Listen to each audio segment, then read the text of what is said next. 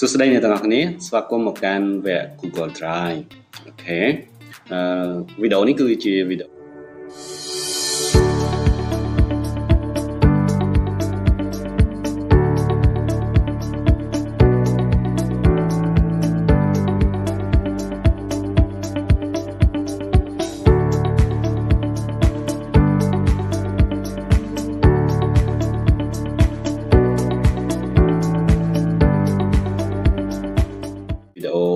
ដំបូងខ្ញុំសូមណែនាំថា Google Drive នឹងជាអីសិន And then Google Drive វាជា free cloud storage របស់ក្រុមហ៊ុន Google ណាបើយើងបង្កើតយើងប្រើ free គឺយើងអាចមាន space ដល់ទៅ 15 GB ដែលយើងអាច store អីក៏បានដែរនៅក្នុងហ្នឹងហើយបើសិនជាយើងចង់បាន space បន្ថែមគឺយើងអាចទិញបានណាទិញទៅគឺចាប់ពី 100G ទៅ$2ក្នុងមួយខែទេអញ្ចឹងបើសិនជាយើងត្រូវការ storage ច្រើនខ្ញុំគិតថា Google Drive ជាជម្រើសមួយរបស់យើងដែរណាហើយនៅពេលដែលយើងកើតគណនីសម្រាប់ប្រើ Google Drive នេះវាមានកម្មវិធីផ្សេងទៀតដែលយើងអាចប្រើប្រាស់ដោយ free នៅក្នុងនោះដែរ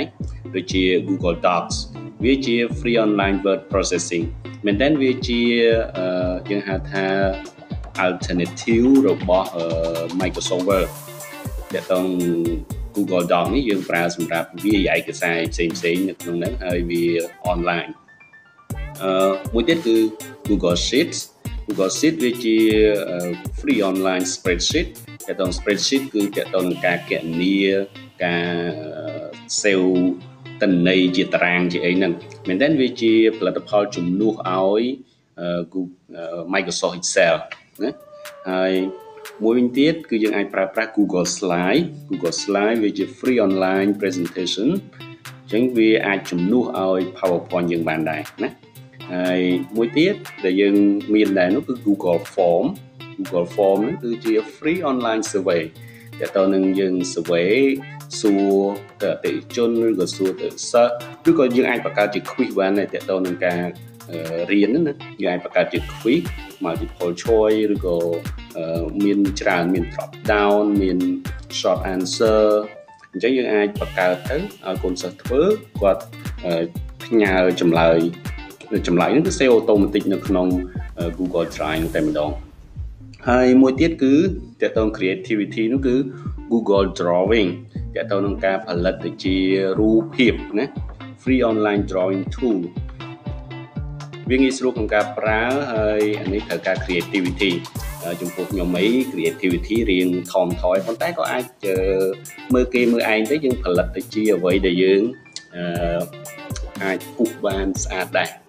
ប៉ុន្តែបើប្រើជាមួយក្មេងៗគឺ effective គាត់មានគំនិត creative ច្រើនណាស់ក្មេងៗដូចនេះជួបproduct ទាំងអស់ហ្នឹងគឺវា online ហើយអញ្ចឹងតើតើនឹងការ share ការអីគឺវាងាយស្រួលមែនតើតើតើការ cooperate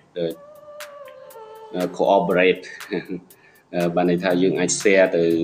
គ្នាយើងឬក៏ share ទៅគ្រូឬក៏ share ទៅណាក៏បានដែរគឺអាច share តាមរយៈ link ហើយយើងអាចកំណត់សិទ្ធិទៀតថាគាត់មានសិទ្ធិមើលគាត់មានសិទ្ធិ edit អីយ៉ាងទៅណាអូខេឥឡូវយើងទៅមើលតែម្ដងថាជាក់ស្ដែងនៅក្នុង Google Drive ហ្នឹងវាយ៉ាងម៉េចអូខេតោះឥឡូវហ្នឹងហើយភ្លេចប្រាប់ថា presentation នេះគឺខ្ញុំធ្វើនៅក្នុង Google Slide ជា product មួយរបស់ Google Drive នេះដែរបាទនេះ Google Drive អញ្ចឹងយើងឃើញថានៅក្នុងនេះខ្ញុំមាន folder មួយហើយនេះ file វាមកស្រាប់គឺនៅទីនេះហើយវាមានបង្ហាញពីទំហំដែលវាស៊ីនៅក្នុង Google Drive នេះយើងមើលកន្លែងនេះគឺវា free 15 GB ណាតែប្រើបាន340ទេ340អានេះវាអត់រាប់បញ្ចូលទេអញ្ចឹង340ហ្នឹងគឺវារាប់បញ្ចូលតែ file ដែលខ្ញុំ upload ទេឥឡូវយើងមើលនៅក្នុងនេះខ្ញុំបាន upload file Excel Microsoft Excel Microsoft PowerPoint ហើយនិង Microsoft Word យើងសង្កេតឃើញថា file ទាំង3នេះគឺមាន C នៅ mail របស់យើងវាមានទំហំតែវា C ទំហំរបស់យើងប៉ុន្តែ file ទាំងអស់ហ្នឹងគឺយើងអាច convert ដូច file Microsoft Word ខ្ញុំអាច convert វាទៅជា Microsoft Doc អញ្ចឹងខ្ញុំ convert វាមកយើងឃើញថាពេលយើងប្រើ Microsoft Doc គឺវាអត់ស៊ីទំហំរបស់យើងទេPowerPoint ក៏អញ្ចឹងដែរពេល convert មកជា Google Slide គឺវាអត់ស៊ីទេហើយ Microsoft Excel ក៏អញ្ចឹងដែរពេលយើង convert មក Google Sheet គឺវាអត់ស៊ី megabyte ទេណាហើយយើងមាន Google Form យើងមាន drawing ដែលយើងអាច work នៅក្នុងនឹងបានអញ្ចឹងបើសិនជាយើងប្រើ product ទាំងអស់នឹងរបស់ Google វាអត់ស៊ីទេវាចំណេញ space ឲ្យយើងណាហើយយើងអាច share link share file ហ្នឹងដើម្បីធ្វើការជាមួយដៃគូរបស់យើងឬក៏អ្នកធ្វើការជាមួយគ្នានេះយើងអាច share តាមរយៈ link នេះ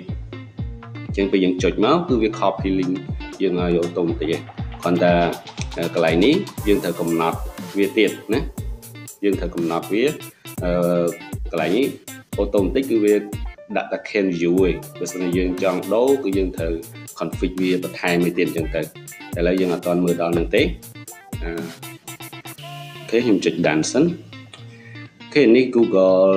Doc ដែលយើងអាចចូលមកយើងអាច typing បានធម្មតាអញ្ចឹងហើយវាមានកន្លែង config អីស្តៀងនឹង Microsoft Word អញ្ចឹងណា Google Sheet គឺវាមានទម្រង់ជាតារាងបែបនេះអូខេដូច Excel អញ្ចឹងណាយើងអាចបង្កើតជា chart ណា chart ជា graph ណាហើយ Google Slide កន្លែងនេះយើងអាចបង្កើតជា slide presentation អូខេហើយ Google Form យើងអាចបង្កើតជា survey យើងដាក់ question មកហើយដាក់ answer អញ្ចឹងទៅយើងអាចសេរី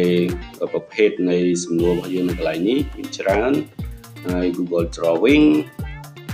នេះ drawing នេះខ្ញុំគូអត់ទៅស្អាតទេដោយសារតែ creativity នឹងមានកម្រិតមាន tool ជាច្រើនដែលយើងអាចប្រើបានអញ្ចឹងយើងមានរឿងច្រើនដែលត្រូវរៀនតោះឥឡូវយើងទៅបង្កើតគណនីដើម្បីធ្វើការជាមួយវាតែម្ដងបាទសូមអរគុណ